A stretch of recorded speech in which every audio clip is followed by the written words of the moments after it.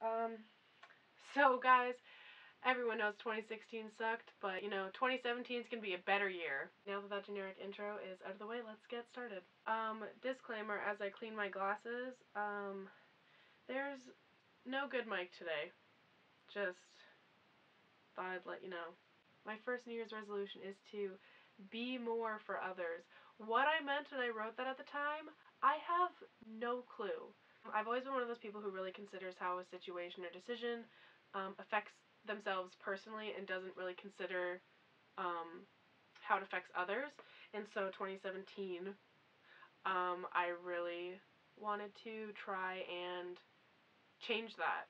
A lot of the time I'll do things for my own benefit rather than considering how it affects other people, and I don't think that's good. I challenged a lot of my relationships in the last 12 months because of this thinking pattern, and really put a strain on a lot of close connections that I should have with people. So I want to change that. The next one is health. I really want to focus on my mental and physical health.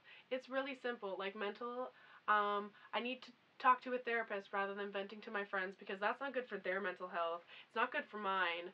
And for my body, I just want to eat better. Like, side note, I just had pizza for dinner, but then again, I just drove 4 hours in a car to get from Toronto to here. So, I didn't feel like making anything. But that's another thing, laziness. I have to fight the laziness when it comes to eating well.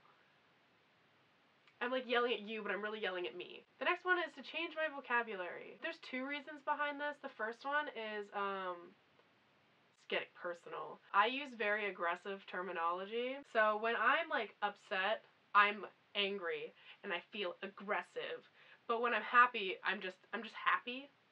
And so I feel like by me having more words to describe it when I'm in a bad mood versus when I'm in a good mood actually makes me more inclined to be in a bad mood, because I'd be saying these negative words more often. I don't know if this makes sense, but I'm going to try it out. And the second part is I just want to speak better. Wow, great start. I want to be able to have a conversation with someone and not feel, I don't want to feel stupid because I can't use the same jargon that they can. And this comes with my writing mostly because I'm in philosophy, and every time I write a paper, I don't feel smart enough, or I don't feel as smart as other people just because I can't use the same words as them.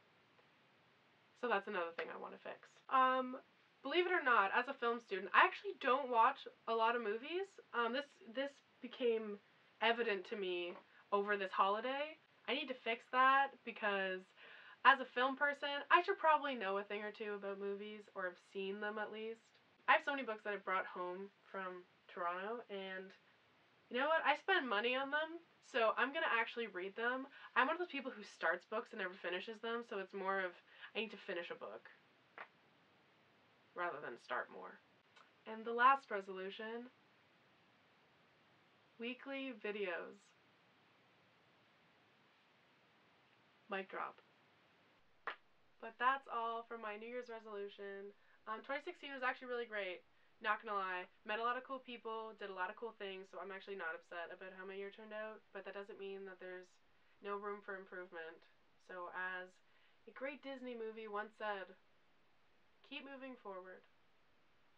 I feel like there should be more to that line, but there's not, so that's it. Goodbye.